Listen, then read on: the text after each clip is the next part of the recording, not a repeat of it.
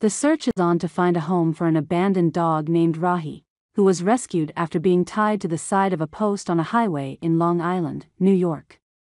The New York State Police said a bystander found the 4-year-old English Mastiff on Monday, July 1, around 5:30 a.m. on the Southern State Parkway near Exit 21, according to WABC-TV, News 12 Long Island and WPX, per the outlets. The canine had been found tied to a light pole with a food bowl next to her and a knot that read, "This is Rahi, a trained American Bull Mastiff. She is 4 years old.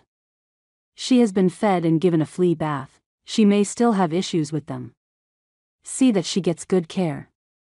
Garden City sanitation worker Ray Quinones told WABC-TV that he spotted the dog while on his way to work and decided to investigate. "As I got closer, she started to get a little happy, but then as I got even closer, she got nervous and very hesitant, so I stayed like maybe 3 or 4 feet away from her the whole time," he recalled to the outlet. Officials noted that the dog, who had not been microchipped, was taken to the town of Hempstead Animal Shelter for evaluation, per WPX. Long Island News 12 reported that the English Mastiff was found to be underweight, but was doing well. In the meantime, authorities have been investigating where the dog came from and asked that any witnesses with information come forward. Nassau County District Attorney Ann Donnelly told News 12 Long Island and the New York Post that the person who abandoned the dog may face a misdemeanor charge or a felony.